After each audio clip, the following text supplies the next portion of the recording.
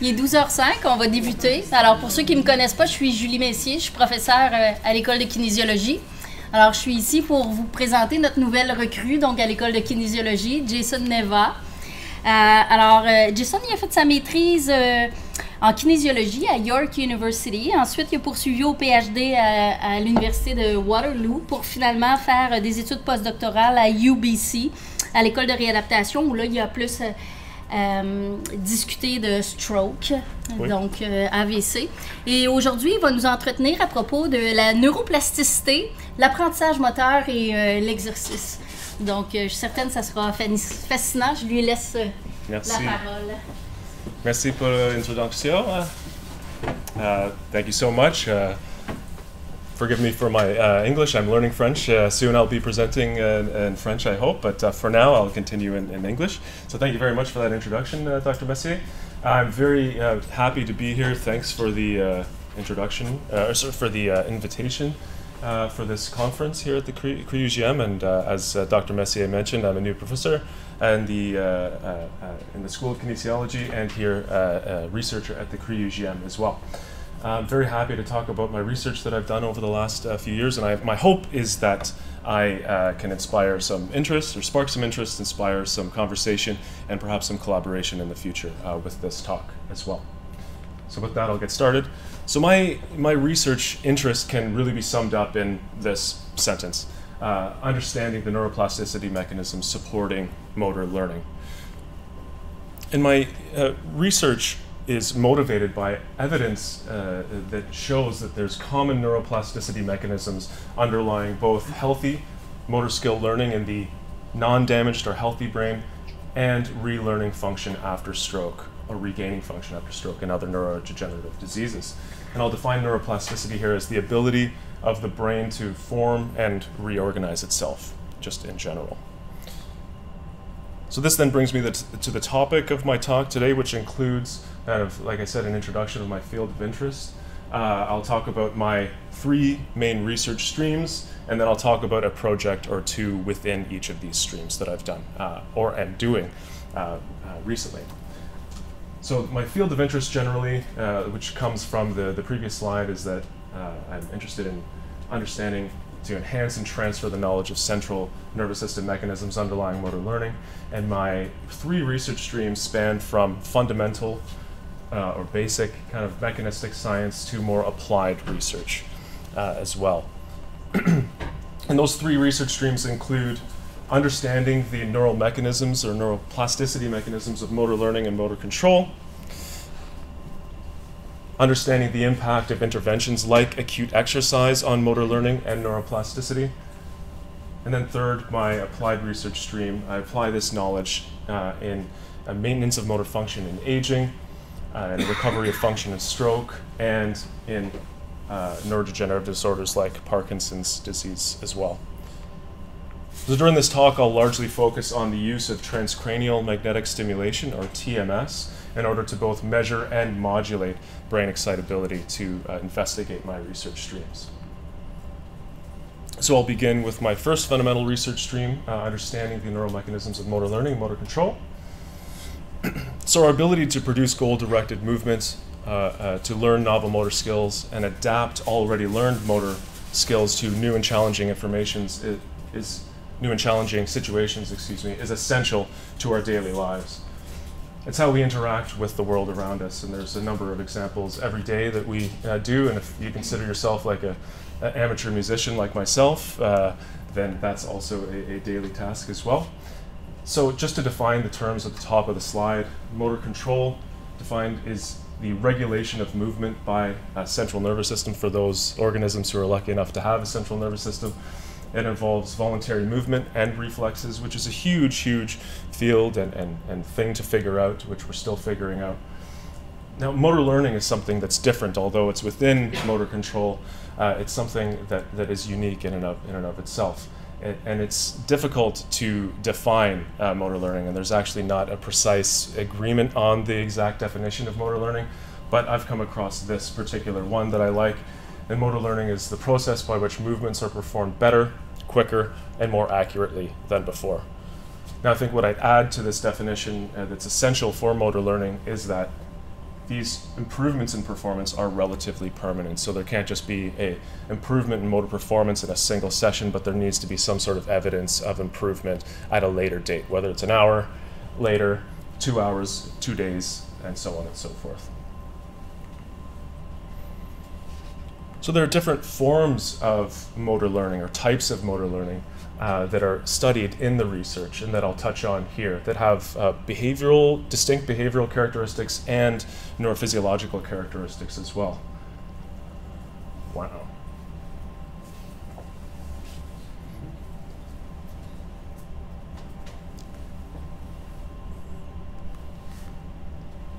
That's a nice scene, but it's not my slide.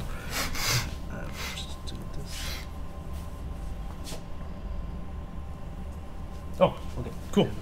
Merci. So yeah, the motor learning types that I'll just touch on today are motor sequence learning and motor adaptation learning. Now these aren't the only types of motor learning, but these can be kind of two general categories I think that you can talk about when you're discussing motor learning. Motor sequence learning involves the learning of novel patterns of movement, for example, playing the piano, playing the guitar, tying a tie, something like that. Motor adaptation is a little bit different, where it's the recalibration of already learned movements. So for example, using a gas pedal, steering wheel, and gear shifter of a different car. So regardless of the motor learning types, several decades of research have now shown that neuroplasticity occurs in many different brain areas to support motor learning, as I'm just showing by this image here, basically showing that the whole brain is involved in the process of motor learning. But one particular, and different areas are maybe more involved in the early stages versus the late stages of motor learning, for example. But one particular area is vitally important through all the stages and all the types of motor learning, it seems, which is the primary motor cortex, or M1.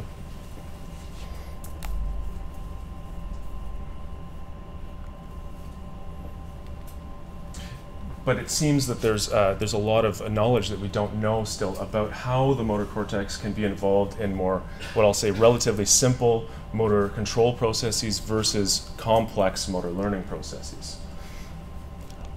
So, as I stated before, my work largely uses transcranial magnetic stimulation, or TMS, in order to measure the neural mechanisms of motor learning and motor control. And the way that TMS generally works is that we use a small stimulating coil, hold it over individuals' heads, and the coil generates a small electromagnetic field that passes the skull and can stimulate non-invasively the neurons within the brain. And when we hold this small stimulating coil over the motor cortex, we can activate the motor cortex interneurons, and this sends descending volleys of activity down the corticospinal tract that eventually reaches the target muscles. And this creates a muscle twitch or a muscle contraction. And we can pick this up with surface electromyography, and this muscle contraction shows up as a clear waveform known as the motor evoked potential, or MEP.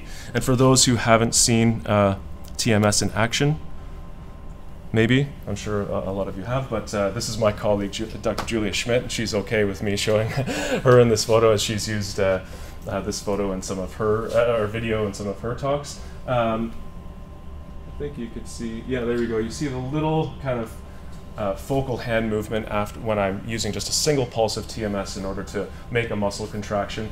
The contrast isn't so good on this laptop. You should see a very nice motor evoked potential here, but trust me, this is what it looks like.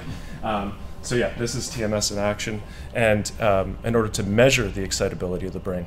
And we can quantify the size of this MEP in a lot of different ways to give us a sense of brain excitability, and specifically corticospinal excitability. And the real benefit of TMS is that we can use various measures of this motor evoked potential as a surrogate biomarker of neuroplasticity before and after an intervention like skilled motor learning, exercise, and in health and neurological conditions like stroke and Parkinson's disease, to understand the functioning of the brain.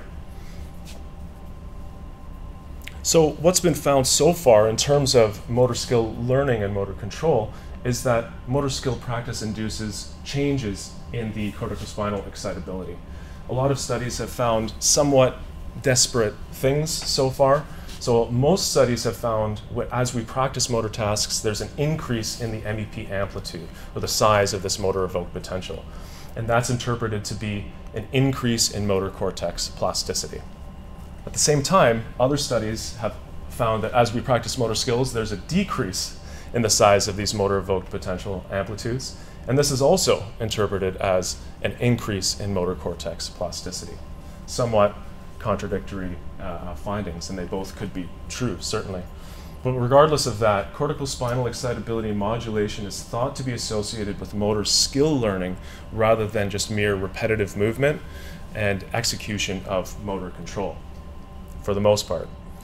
Some studies have found that repetitive movement practice, not necessarily associated with learning a skill, can also modulate cortical spinal excitability in similar ways. So what is the role of the motor cortex in motor learning and motor control? The current knowledge so far is lacking, and findings are somewhat contradictory so far. So I proposed in this study that I'm setting up to show you two potential reasons for these somewhat contradictory findings and the lack of knowledge we currently have. Could be due to the nature of the motor tasks used in the literature, where they're widely different and not necessarily controlling, for example, if they're learning a sequence or not. Important parts of the motor task aren't controlled for like that necessarily all the time. And I think what's maybe more important is that the role of unique interneurons within the primary motor cortex may play an important role, and they have not been investigated yet. That's it. Until now. In the study that I'm setting up, I used kind of a little bit more advanced transcranial magnetic stimulation methods to understand how the primary motor cortex is involved in both motor control, and here's a very important example of motor control I consider, and motor learning as well. So in order to examine this specific question, I took advantage of recent advances in transcranial magnetic stimulation research and technology to measure M1 interneurons, or show that M1 interneurons can be measured by altering the TMS current direction in the brain. So these different interneuron sets within the primary motor cortex have different neurophysiological characteristics, as I'm showing by this schematic. Both of these interneurons within the motor cortex, for example, both synapse onto the corticospinal output neuron to produce movement, but likely in different ways. So you can preferentially activate this one set of interneurons by using posterior to anterior TMS current. That's the traditional type of TMS, where the current direction is going from the back to the front. And I'll call these interneurons PA-sensitive interneurons. We can also activate a separate group of interneurons by reversing the TMS current to go in the anterior to posterior direction, from the front to the back. And I'll refer to these as AP-sensitive interneurons.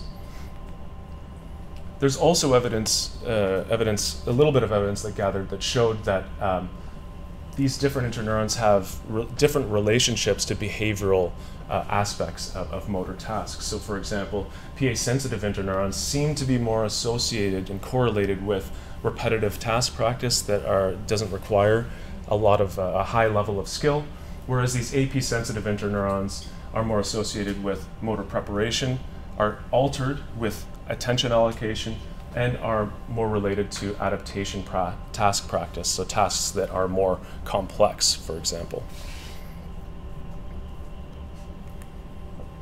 So to date, though, there's been no studies that have investigated specifically how these interneurons may change with actual physical task practice. So my hypothesis was that these unique interneurons, based on the stuff that we do know, are differentially impacted by motor learning and motor control. So the methods and design of this study is I, of course, used transcranial magnetic stimulation, and I use this over the primary motor cortex of the dominant hemisphere, which is the trained hemisphere. I did these measures before, during, and after motor skill practice. I recorded this information from the trained abductor pollicis brevis muscle, the thumb muscle. And the main measure that I'm sharing with you today, among other measures that I took, is short interval intercortical inhibition, known as SICI in the TMS literature. It's a paired pulse method of TMS. It's a little different than what I showed you before in that video and the image. And what we do with this type of paired pulse TMS is we compare a single pulse of TMS, like I showed you before, that gives us a certain size of a motor evoked potential and corticospinal excitability assessment. And then we use paired pulse TMS, where we use 2 pulses of TMS in very quick succession, 2 milliseconds apart, and what results is a smaller MEP. And this is thought to result from inhibitory circuits blocking or suppressing the MEP that comes out. So then we compare the size of these MEPs in a ratio, and the main point is that this gives us a percentage of motor cortex inhibition. This allows us to measure these circuits of intracortical inhibition within the motor cortex.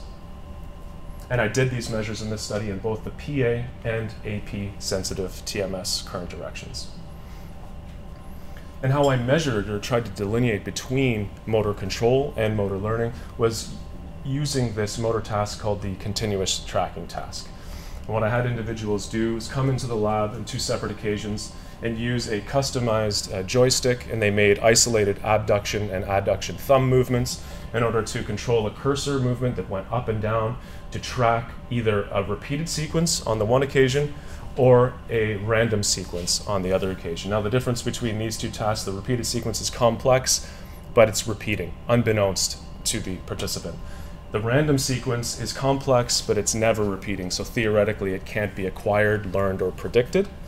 So therefore, I use this repeated sequence to liken towards motor learning, whereas the random sequence was more generalized motor control. So not surprisingly, what we found with our behavioral results was that performance increased for the repeated sequence, the one that could be predicted and acquired. On this graph here, just to orient you to it, there's time lag on the y-axis in milliseconds, so with higher values indicating better performance. That just means that people are tracking that target more closely. On the x-axis, we have blocks of trials of practice, and what we can see in black, the repeated sequence condition, everybody tended to increase significantly more. They improved at this task during the acquisition day, and then 24 hours later they came back and they actually maintained that performance. So they retained that information, and so we can say that they actually did show motor learning for this particular sequence, whereas the random sequence they didn't really get better at or learn, which is what we predicted.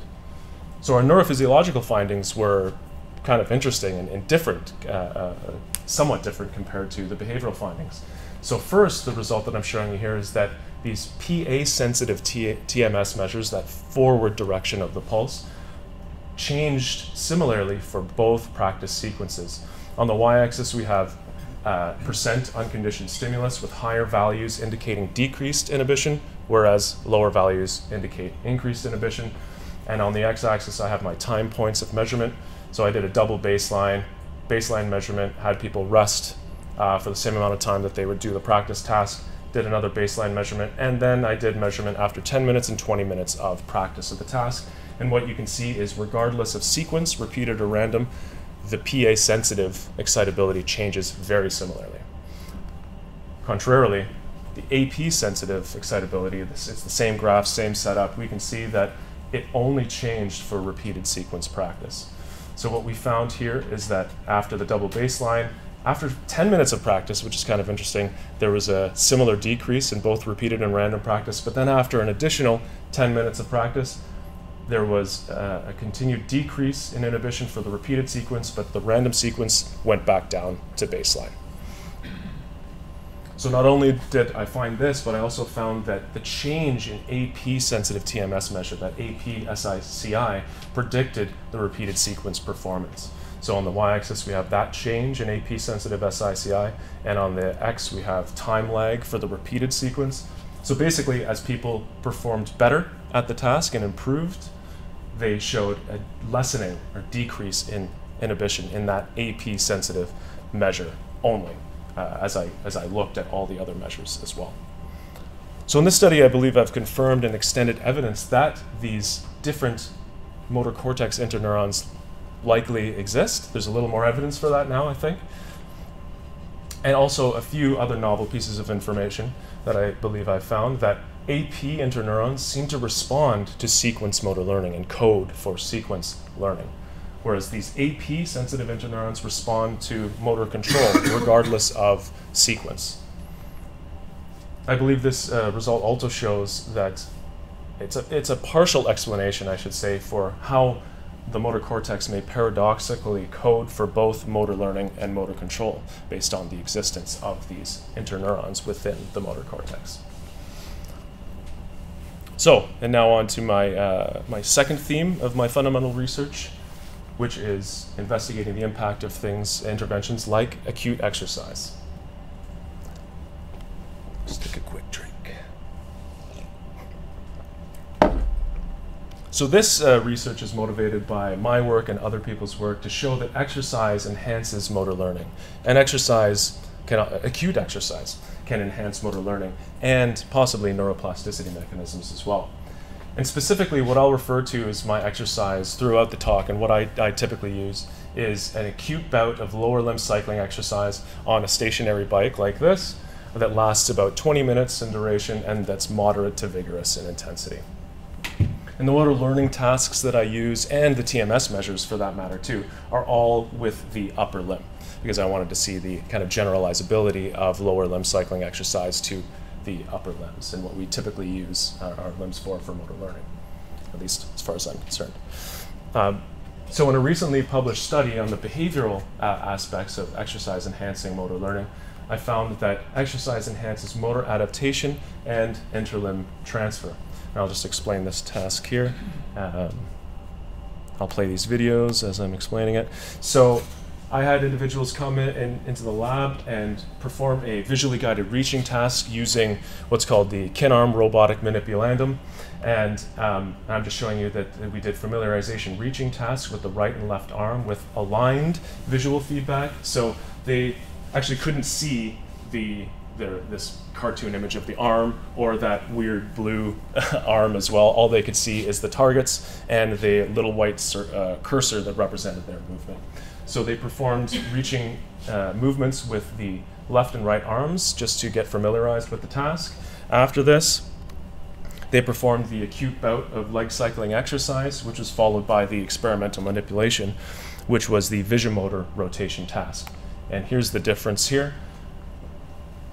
So what we had with this task, it's quite a robust task that's used in the literature. The actual cursor representing hand movement veers off in a different direction systematically. And in this case, it's actually veering off 45 degrees clockwise. 45 degrees clockwise. And so individuals then, the goal is to get the cursor that's veering off in that direction to still go to the target. So in this way, this is a very robust motor adaptation task, adapting for the sensory motor mismatch. And what you can see, actually the last reach, the person is starting to actually learn or adapt to this rotation. So people struggle with it at first, but over time, very few trials, like maybe even 60 to 80 trials, people are learning to adjust for this visual rotation and to get the cursor to go to the target. So I measured that after exercise, and I also measured, oh, whoops, sorry. That was my fault. I also measured interlimb transfer. So the reason that I had both reaching with the right and left arms is because I wanted to see how that adaptation that's been enhanced perhaps by exercise can transfer over to a non-trained limb. So I wanted to test the phenomenon of interlimb transfer, which is the idea that as you learn a task with one arm, a certain portion of it can transfer over to the opposite untrained limb. I also wanted to investigate this because of the potential impact or transfer to stroke rehabilitation as well. I had individuals come back 24 hours later for a no exercise retention test to see how they did with both the left and right arms under the same visual motor rotation. And what I found was that exercise improved reaching accuracy during skill acquisition. On the y-axis, we have peak lateral displacement, so lower values indicate that they're reaching more straight to the target. It's a small improvement in exercise shown in black, but yet it's significant during skill acquisition. And 24 hours later, there's an increased performance at the right arm retention task. Nothing seemed to happen on the interlimb transfer part, at least for reaching accuracy. What I also found is that exercise decreased reaction time at the task. So you can see that during skill acquisition exercise, they were, in the exercise condition, they were reaching a lot faster during skill acquisition. And then at the interlimb transfer test immediately afterwards, there was an decreased reaction time. So increased speed of reaching. Now the combination of these factors, the increased reaction time and the increased reaching accuracy, I believe, shows an increased movement efficiency due to exercise. And how I interpret this, and what motivates kind of my future research, is that this is likely driven by frontal areas like the dorsolateral prefrontal cortex and motor planning areas like the premotor cortex coordinating with the motor output system, since I have the combination of both decreased reaction time and increased reaching accuracy. But that's speculation for now and motivation for future research. So additionally, a large portion of my research is trying to figure out how exercise improves motor learning. What I mean by how it improves it is what is exactly going on in the brain after just a bout of exercise itself. The previous literature before my work seemed to indicate that cognitive performance is enhanced with exercise, and frontal areas like the dorsolateral prefrontal cortex and perhaps the premotor cortex are enhanced after acute exercise. But I hypothesized and thought also that the primary motor cortex is likely modulated after exercise.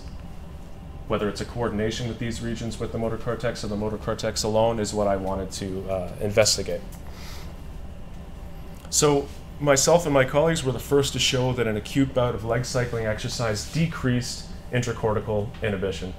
Now what I did in this study is use these same paired pulse measures of TMS that I described before in the motor learning task, before and after a bout of lower limb cycling exercise, and I did these measures in the non-exercised upper limb.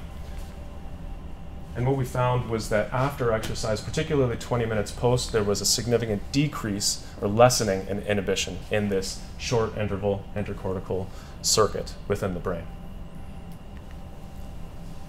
Interestingly, along with that, myself and my colleagues also, and others, have also found that corticospinal output excitability doesn't seem to change along with the intracortical inhibition circuits. And how we tested this was just that simple single pulse TMS method that I described at the beginning of the talk.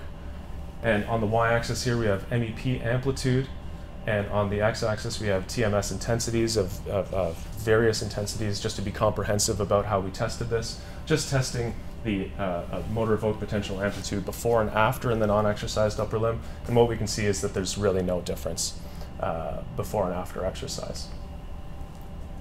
But what's not known so far, and all the knowledge to date is actually on acute exercise, has not considered the role of these interneurons. All the knowledge to date has been assessed using TMS in the PA-sensitive current direction, and that's all the work even that I showed you before. And work has not considered the potential excitability differences within this PA-sensitive network that perhaps has to do with motor sequence learning, as I showed you before. So my hypothesis was that if motor learning actually modulates these AP-sensitive interneurons, and that if exercise enhances motor learning, then it follows that these AP-sensitive interneurons would underlie the neural and behavioral effects of acute exercise. So this is what I thought.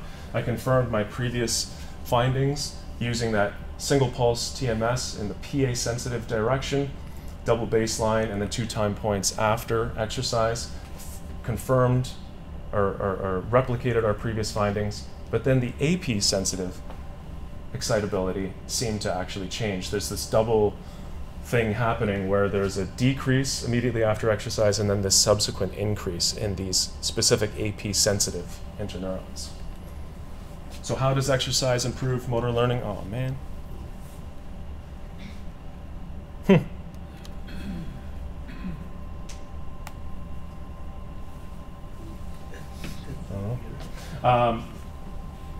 The effects seem to be centered around a decreased motor cortex inhibition, as I'm showing here with a check mark at the level of the cortex.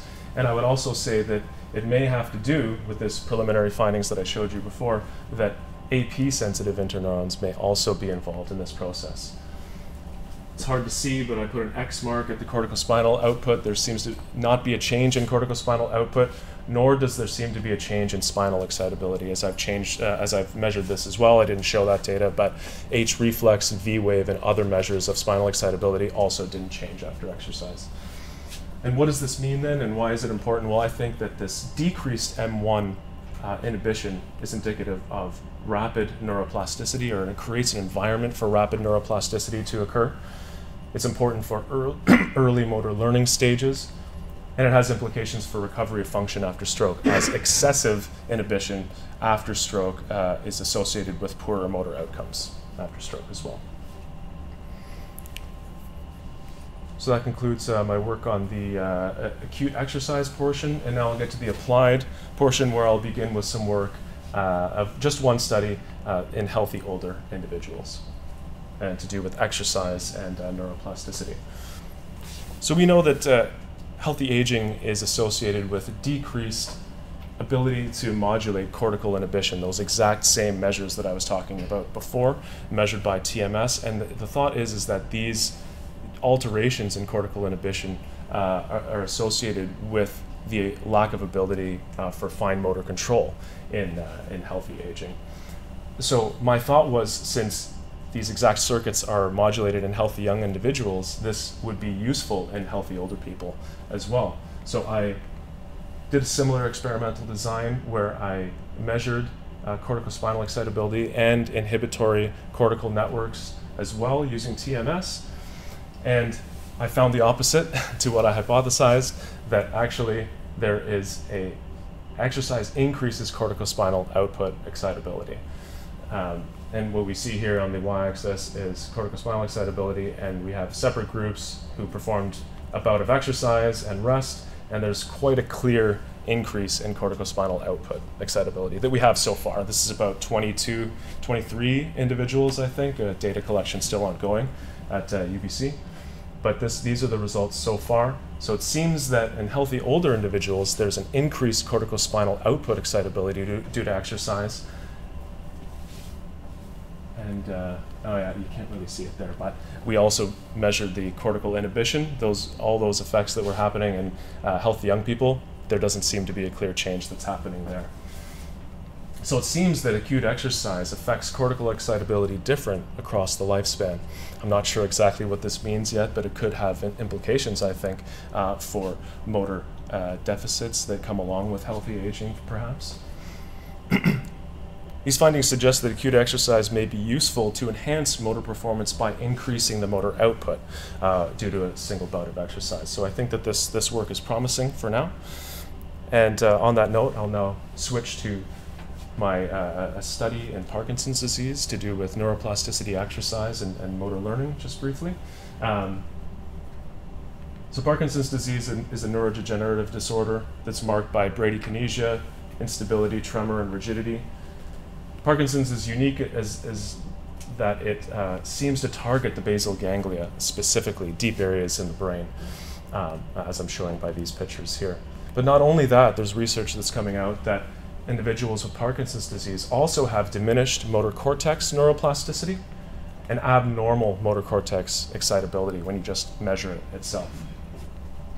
So other areas of the brain are also affected in Parkinson's disease, including the motor cortex. The good news is that aerobic exercise may improve PD-related symptoms, as some research is coming out to show that. However, very few studies have investigated the impact of an aerobic exercise program in individuals with Parkinson's disease to try to ameliorate symptoms and also these diminished motor function and corticospinal excitability. So this study was designed to test exactly that, where individuals with Parkinson's disease were either put into a 3-month exercise program or a 3-month control stretching program. And we did pre and post intervention measures of motor skill practice, that same continuous tracking task I showed you before, and transcranial magnetic stimulation measures of inhibition and corticospinal excitability. The 3-month programs for both the stretching and aerobic exercise involved individuals coming into the gym 3 times a week for about half an hour to an hour for a total of 3 months. And individuals with Parkinson's were mild to moderate in their symptomology. And what I found, again, was kind of surprising because I didn't expect there to be, based on the young healthy results, a difference in corticospinal excitability. But what I did find, and what I'm interpreting it as, a maintenance of corticospinal excitability in individuals with Parkinson's disease. And I'll explain what I mean here. So we have MEP amplitude on the y-axis, stimulus intensity on the x, and we have the measures before and after the 3-month intervention. And exercise shown in black, control stretching group, CTRL, shown in white. And what we see is there's not really a difference before the 3-month intervention, but after the intervention, we can see kind of two things happening.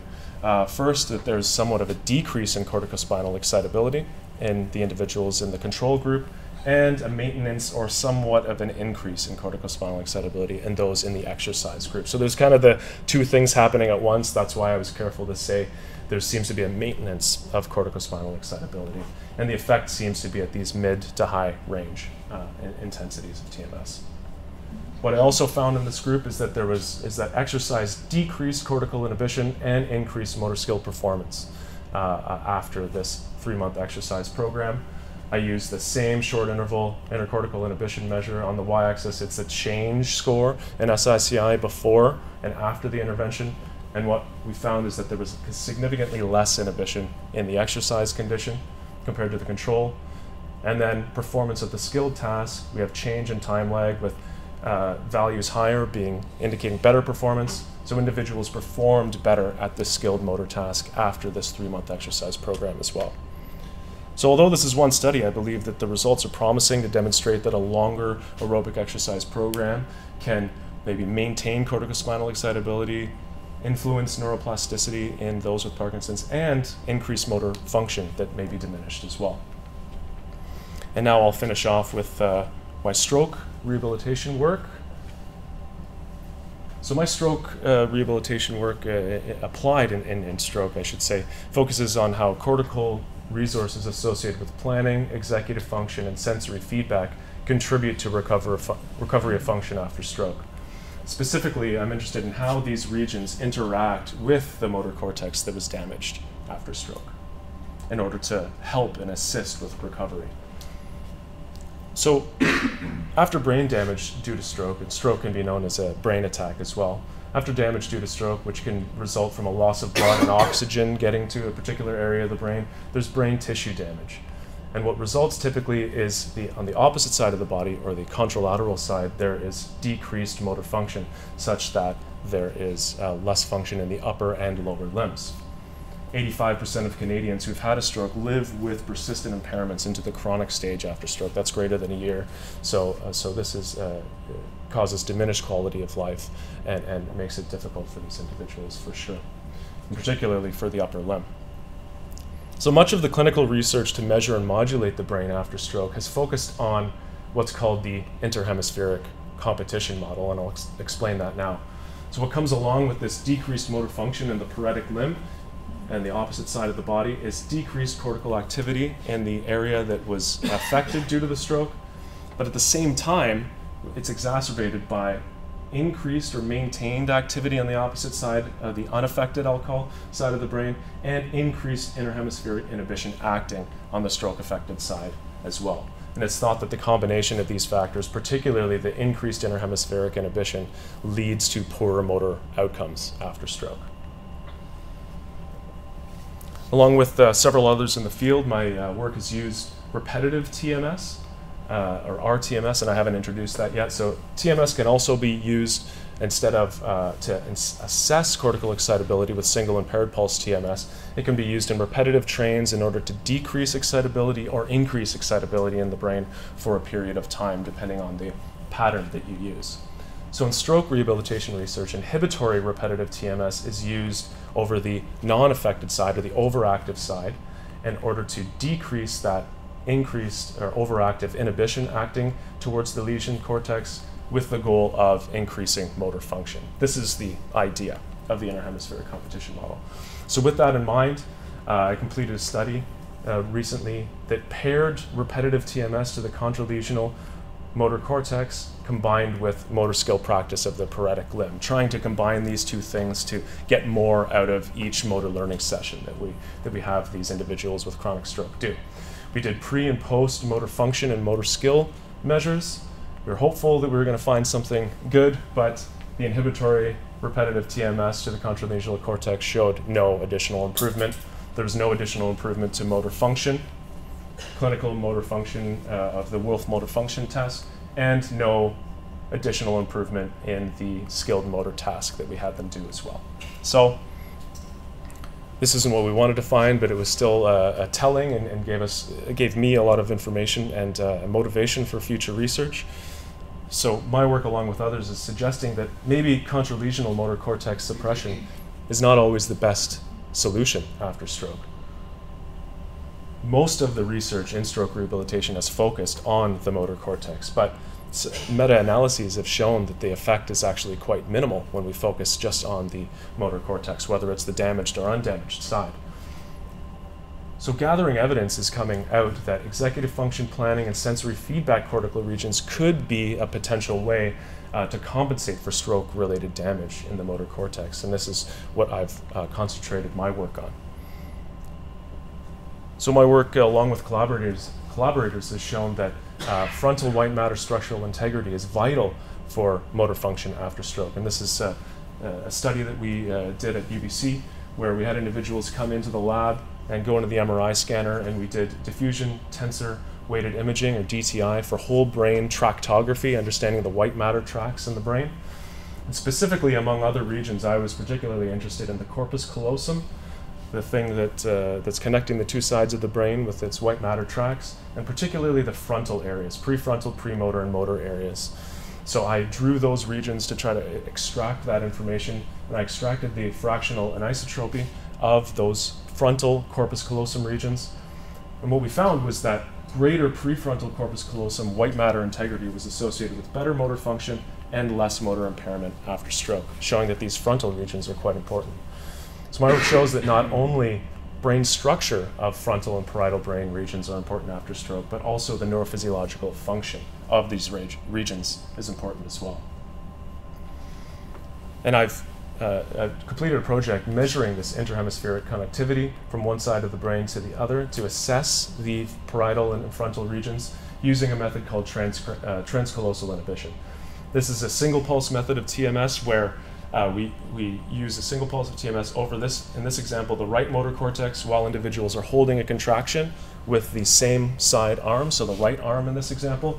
And what happens, what's supposed to happen here is that an inhibitory signal is sent via the corpus callosum to the active side of the homologous representation, and that disrupts ongoing EMG activity, resulting in an ipsilateral silent period. And we can assess this ipsilateral silent period in many different ways to understand how the two sides of the brain are communicating with each other. And this has been done a lot in stroke rehabilitation work. But what hasn't been done is transcallosal inhibition elicited or measured from frontal and parietal cortical regions that may be involved in recovery of function after stroke. So in this study, I measured this transcallosal inhibition from DLPFC, dorsal premotor cortex, primary somatosensory cortex, and posterior parietal cortex, an area known as SPOC.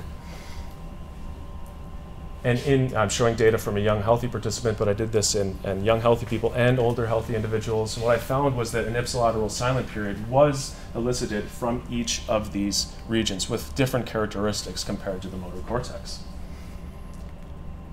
So what this demonstrated to me is that these higher order parietal and frontal areas have strong connections with the opposite motor cortex. So not only that, not only did I find this in healthy young and older people, but with individuals with stroke too. So I'm showing you data of ipsilateral silent period also elicited from the contralesional cortex over each of these frontal and parietal regions. So now, yes? The x-axis is in milliseconds? Yes, exactly. Yeah, thanks. Yeah, so not only do we see this, this frontal and parietal interhemispheric communication with the opposite side motor cortex, but there is strong relationships with motor impairment, motor function, and grip strength, for example. So areas like the dorsolateral prefrontal cortex, premotor, somatosensory cortex, with more inhibition coming from these areas, it's actually associated with less motor impairment, better motor function, and better grip strength. So this is showing, indicating to me that these frontal and parietal areas are likely important for recovery of function after stroke. So my work is suggesting that targeting only the motor cortex with non-invasive neurostimulation techniques is far too simplistic, and we need to consider executive function, motor planning, sensory feedback cortical areas, and they should also be a focus of non-invasive neurostimulation techniques for assessments and adjunct therapies and stroke rehab. So I'll end there. Went a little longer than I thought, but I hope I've shared some interesting findings on the neuroplasticity mechanisms of motor learning and how adjunct therapies or interventions like exercise and repetitive TMS can be used to understand and enhance these mechanisms, and how this information applies in stroke and Parkinson's disease, for examples. Thank you very much. Thanks to the CRIUGM, the Université de Montréal, the collaborators that made this work possible, and the funding, of course, that made this work possible. And I'll also just plug currently recruiting master's and PhD students for 2020. So if you like anything you saw, please feel free to contact me. Thanks very much.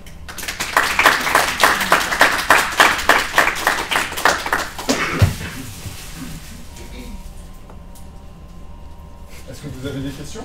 Des questions? Thanks for a great talk. Thank you. I have a lot of questions, but I'll just give it like minutes. Sure.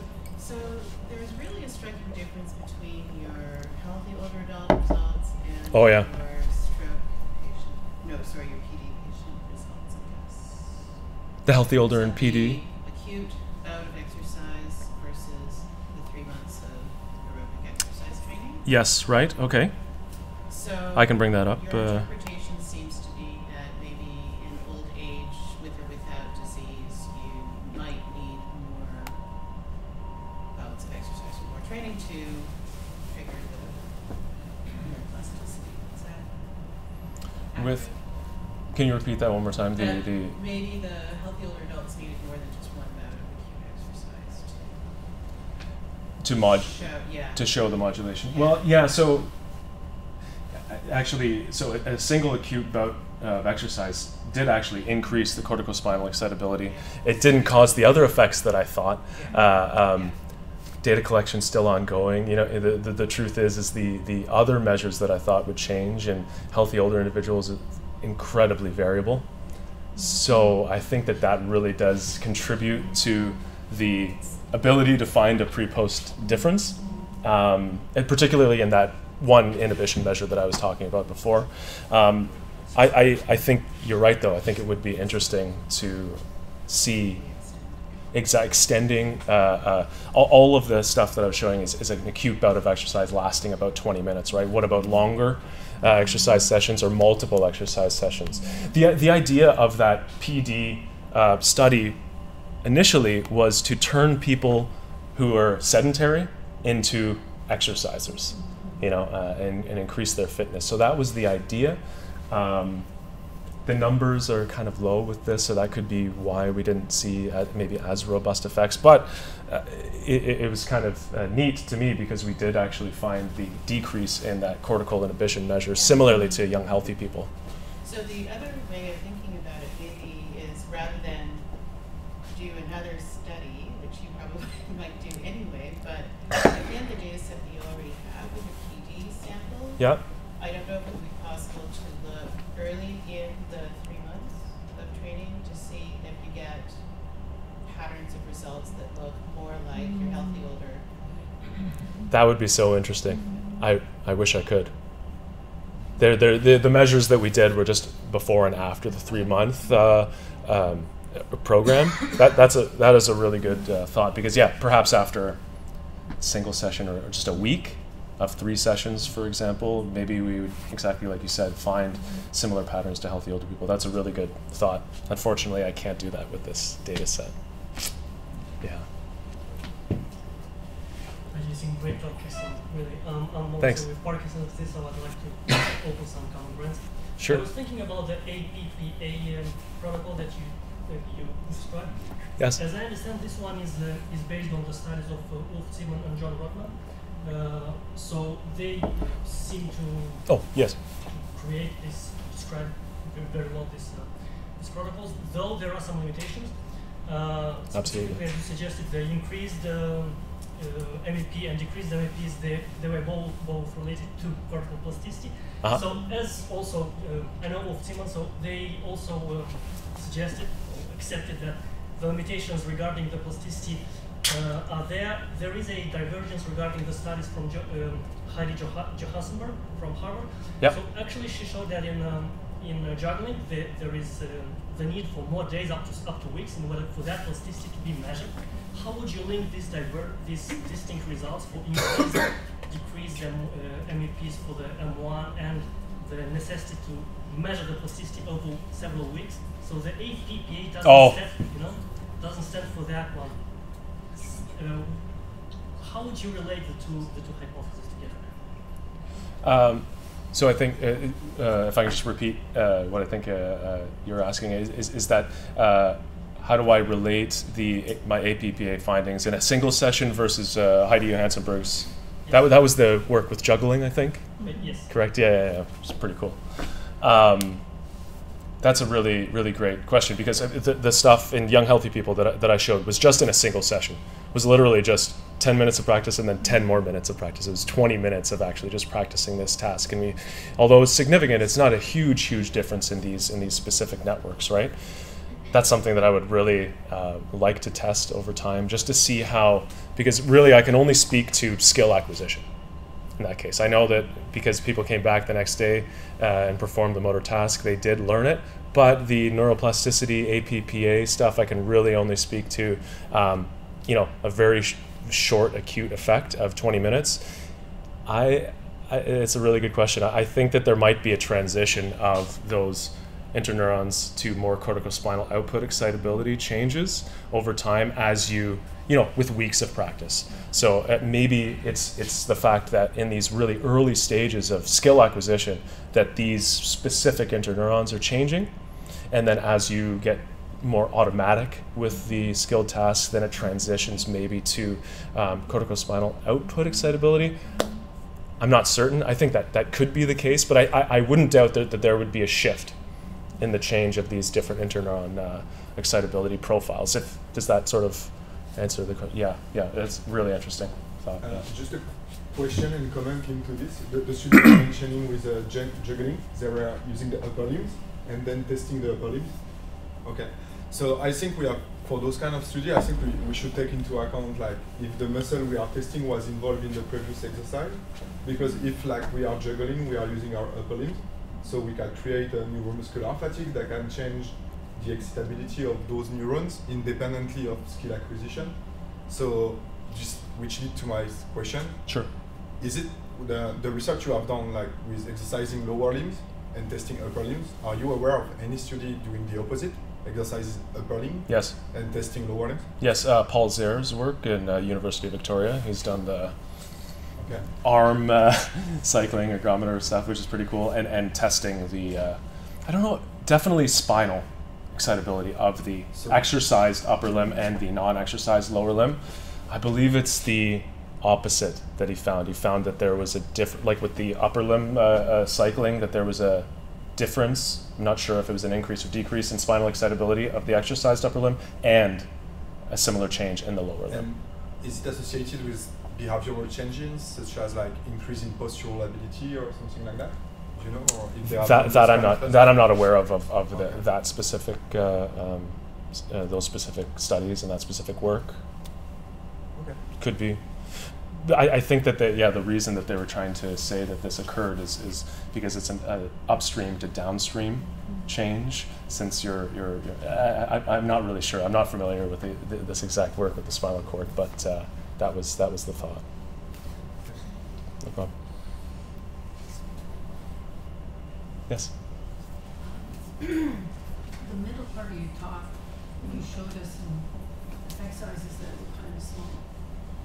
And I was just wondering, did you think about the possibility of doing a dose response like those ones, right? Design, dose response kind of design where you have some people doing week resistance and some people doing moderate resistance and other people doing vigorous exercise. That way you can get a proportional effect size and they're looking more compelling.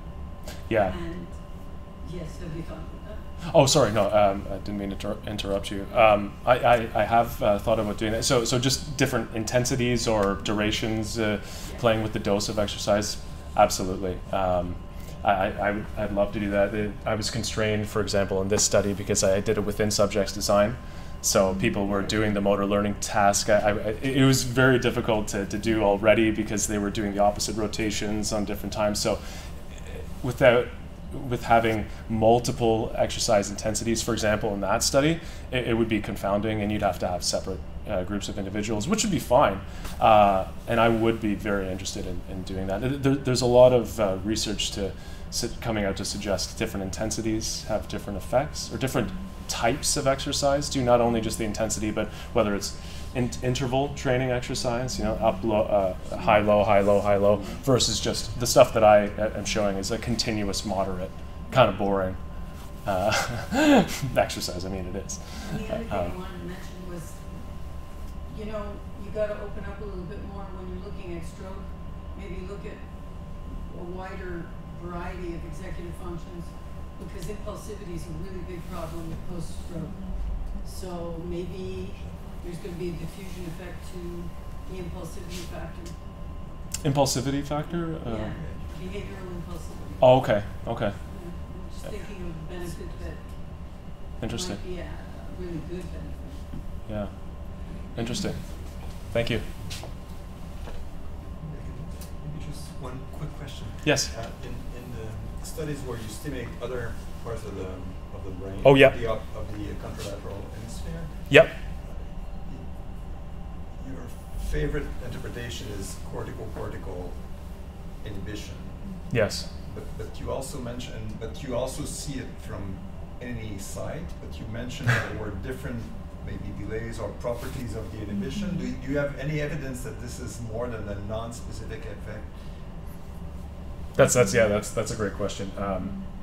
So first, I thought that was the case because I was a little surprised that there was this effect at each of these locations. So the first thought, and people said to me, is that when I'm stimulating here, how do you know that it's not just current spread or shunting to this motor cortex then across?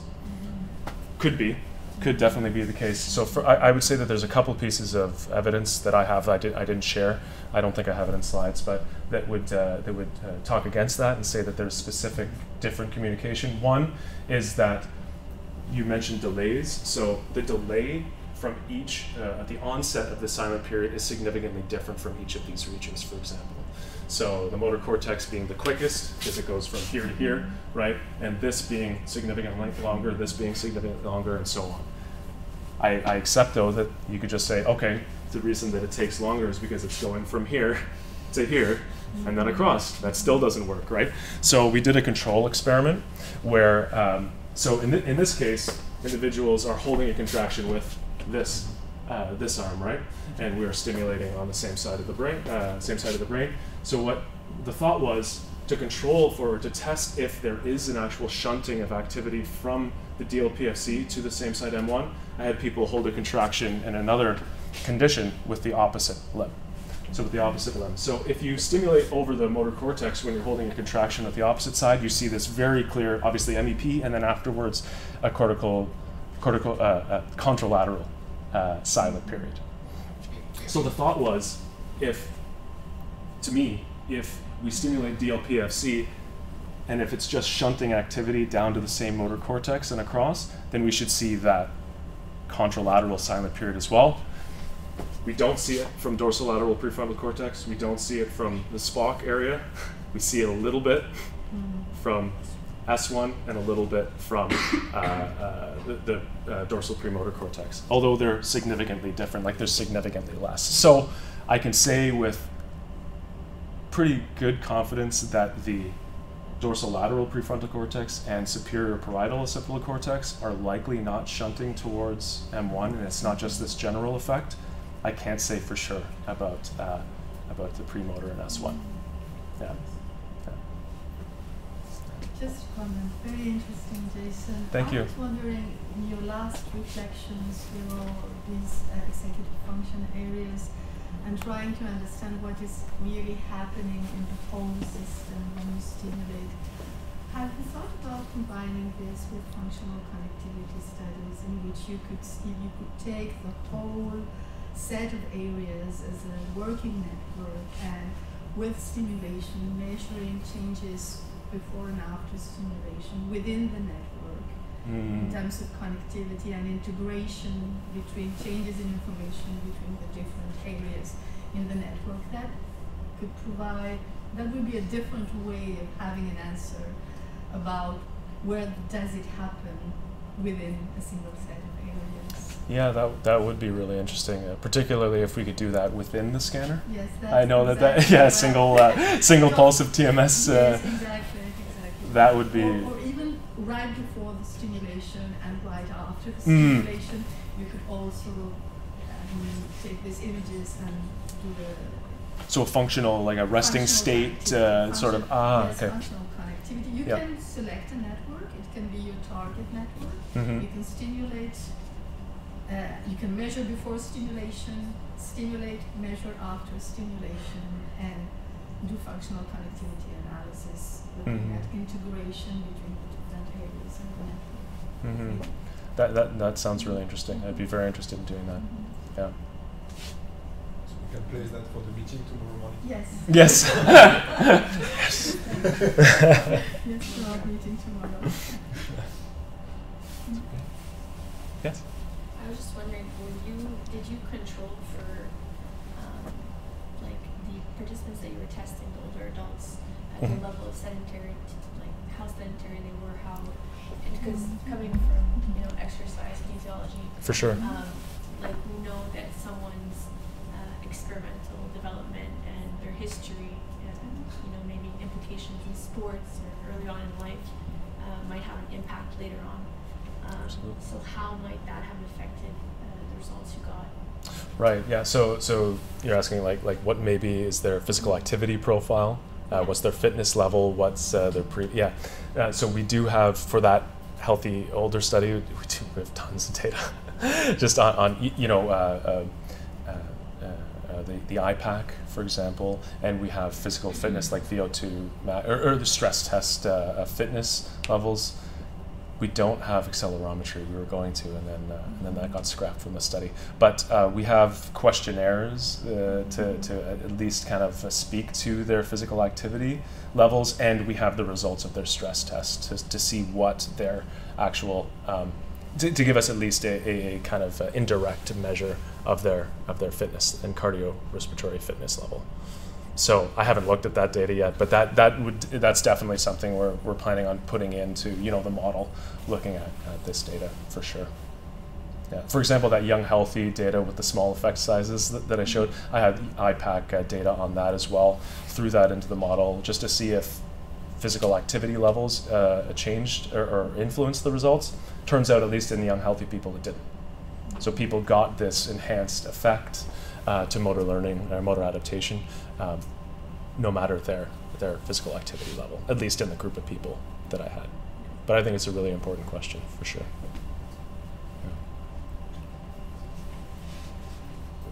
Merci beaucoup. À tous. Thanks.